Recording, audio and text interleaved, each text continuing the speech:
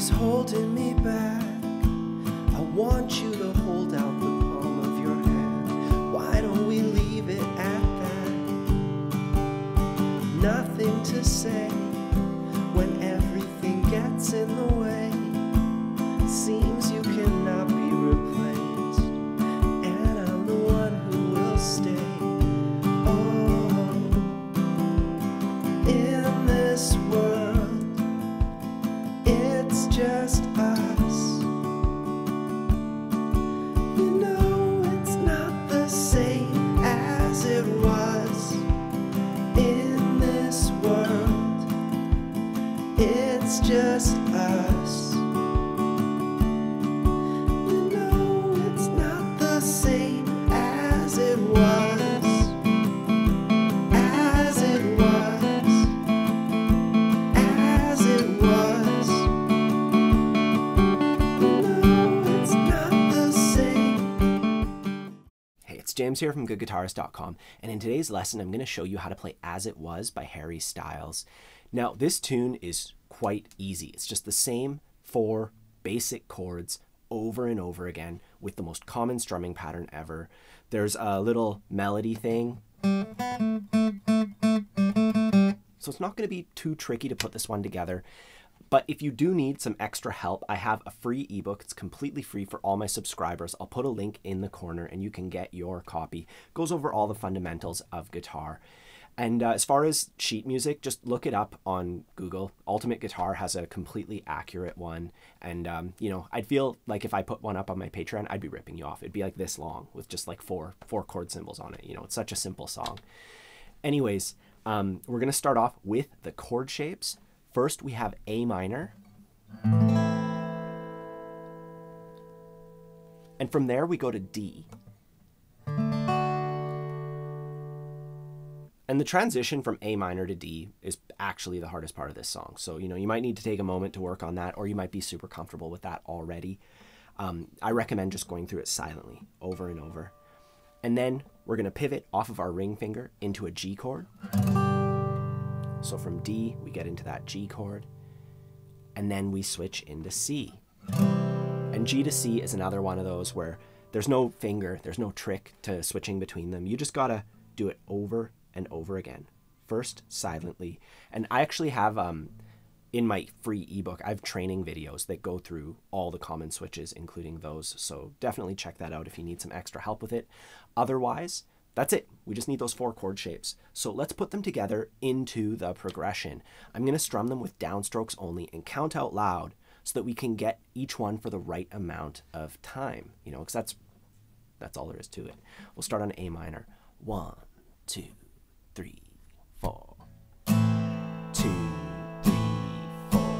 1, 2, 3, 4.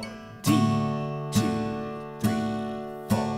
1, 2, 3, 4. G, 2, 3, 4. 1, 2, 3, 4. C, 2, 3, 4. 1, 2, 3. Again, A minor. 3, 4. 1, 2, 3, 4. Into D. 2, 3, 4. 1, 2, 3, 4. G. 2, 3, 4. 1, 2, 3, 4. C. 2, 3, 4. 1, 2, 3, 4. And it's really important that you go through that step and work out the switches while counting out loud. You know, that's definitely we're training up our chord hand by doing that. And once we're good with that, we can add the strumming pattern, which is the most common strumming pattern ever. It goes like this. So that's down, down, up. Then we miss the strings on beat 3, up, down, up. Let's break it down. First we go down, down, up. Downbeat on downstroke on beat 1 and a down up on beat 2. And we count it out like this. 3, 4. 1, 2, 3, 4. Down, down, up. 3, 4. 3, 4. 3, 4. Notice how I'm saying 3, 4 out loud, and that's because it helps me stay in that 4 beat loop, you know? And so practice it just like that. And then we can take a look at the second half. And for that one, we count 1, 2, then we miss the strings and go up, down, up. So 1, 2, miss, up, down, up. 1, 2, miss, up, down, up. And once you're comfortable with both halves, we put that together. 1, 2, 3, 4. Down, down, up, miss, up, down, up, down, down, up, miss, up, down, up, down, down, up, miss, up, down, up, down, down, up, miss, up, down, up. So take your time with that pattern. If you need extra help with it, I'll put a link in the corner to a separate tutorial that I made that covers just that pattern. And now with our chord progression and our strumming pattern, we can pretty much play the entire song. We're going to do the pattern 2 times per chord shape. And in our little cycle, last time we practiced it, we started on A minor. Now, when we're playing at the very beginning of the song, that is how it goes. But when you take a look at the different sections, like the verse and the chorus, they start on the C chord. So it's the same order, we're just starting on the C chord. And I'm going to get my metronome out because it is a really good habit to learn how to use one, and you can learn how to use one with me. I don't know, set it to 100. That probably will feel good. The actual recording is at 174 beats per minute, so we're just a little over halfway there. 1, 2, 1, 2, 3, 4.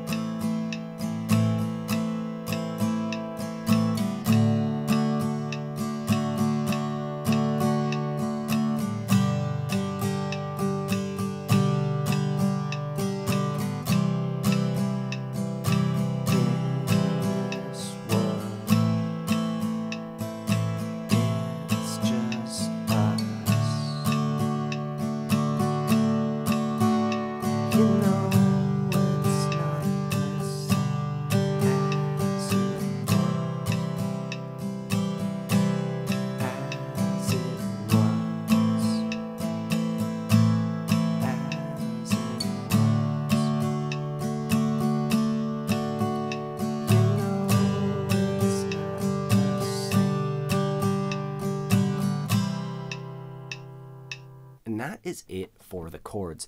The only other thing you need to know is right after the bridge, which is the part where it's like, go home, go ahead, light speed, internet. Right after the G chord, we're going to add a little break for the melody that we're about to learn. So during that part, you just count 1, 2, 3, 4, 1, 2, 3, 4. You know, so it would go like this. I don't want to talk about who's doing it first. 1, 2, 3, 4, 1, 2, 3, 4. And we go into the A minor chord. So we basically just skip the C chord there. And that's it. You can just see that. I'll just put that at the top. That's the only other bit of the tune that you'd need to, you know, the only time you'd need to not just play these same 4 chords in a row, you know. Anyways, let's take a look at the melody now. The melody has 2 parts to it. The first part, and then the second part, which is pretty much the same thing, just the ending's a little bit different. So let's take a look at that in order. For the first part, we're going to break it down into 3 little bits. The first bit, so I'm on the G string, the open G string. I pluck the string and I hammer onto the 2nd fret with my middle finger. And then I'm going to play the open B string.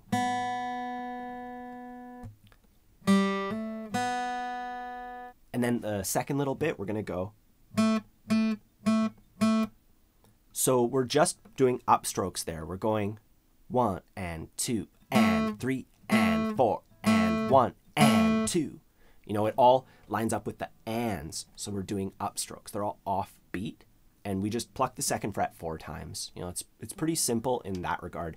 Just getting that offbeat feeling, especially at full speed, definitely will take a little bit of practice. And, you know, that's one of those things that you get out your metronome for. 1, 2, 3, 4.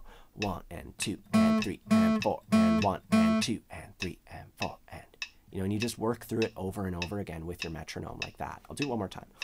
2, 3, 4. 1 and 2 and 3 and 4 and 1 and 2 and 3 and 4. 1 and 2 and 3 and 4 and 1 and 2 and 3 and 4. And then the final bit of that, we do an upstroke on the open G string. And then on the 3rd fret of the B string, we go down, up, and then the open B string.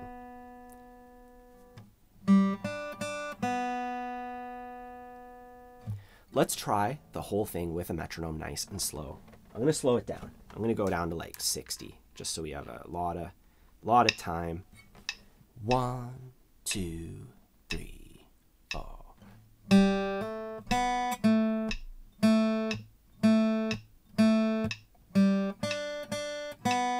1, 2, 3, 4.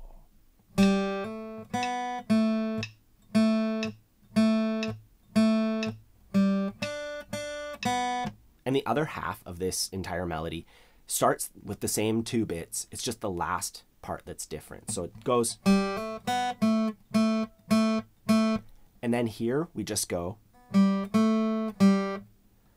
So an upstroke on the open G string, and then on the 2nd fret, 2, O, and those are both downstrokes. So just take a minute with that, and then we'll try that slowly with our metronome. 1, 2, 3, 4.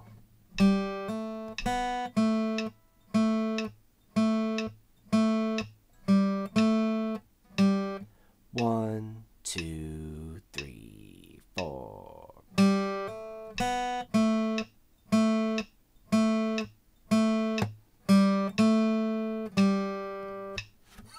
Now, as far as when to use the melody, we play it at the very beginning, doing the first part, second part, first part, second part. So at the very beginning, it goes like this, 100 beats per minute. 1, 2, 3, 4.